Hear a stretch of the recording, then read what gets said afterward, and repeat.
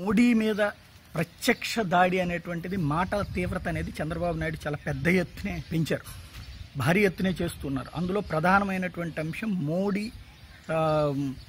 వైఎస్ఆర్ కాంగ్రెస్ పార్టీకి దగ్గర అవుతున్నారు, వైఎస్ఆర్ కాంగ్రెస్ పార్టీని చూసినే రాష్ట్రానికి ఇవ్వట్లేదు అన్నటువంటి ప్రచారం రోజు ఫ్రంట్ పేజీ బ్యానర్ హెడ్డింగ్లకు ఉండే విధంగా జాగ్రత్త పడుతున్నటువంటి పరిస్థితి. మొత్తం మీద మోడీ అంటే భారతీయ జనతా పార్టీ, వైఎస్ఆర్ కాంగ్రెస్ పార్టీ వాళ్ళైతే ఎన్నికల్లో పొత్తు పెట్టుకునేటువంటి పరిస్థితి లేదు, కానీ వాళ్ళిద్దరూ కలిసిపోయారు, తెర వెనక నడుస్తున్నారు. జనసేనను కూడా అందులోనే జమేస్తూ చేసినటువంటి ప్రచారం అయితే చూసేసాం.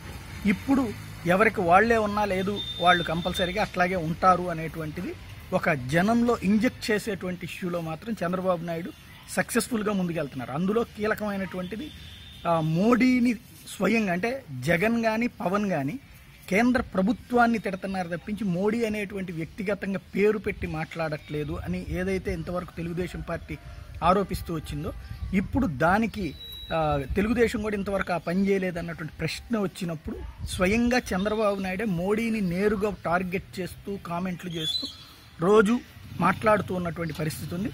మోడీ అనేటువంటి వ్యక్తి రాష్ట్రానికి అన్యాయం చేశారు, జగన్ని నమ్మి అవినీతి పరులను నమ్మి అవినీతి పరుడైనటువంటి జగన్ని నమ్మి అనేటువంటి కాన్సెప్ట్ని జనంలోకి ఇంజెక్ట్ చేసేటువంటి ప్రయత్నం చేస్తున్నారు. మోడీని టార్గెట్ చేస్తున్నటువంటి వ్యక్తిగా దేశంలో ఉన్నటువంటి అన్ని పార్టీలకి కూడా ఒక సంకేతాన్ని ఇస్తూ ఉన్నారు. ఇది ఏ మేరకు ప్రయోజనం అవుతుంది అనేటువంటిది భవిష్యత్ రాజకీయం నిర్దేశిస్తుంది.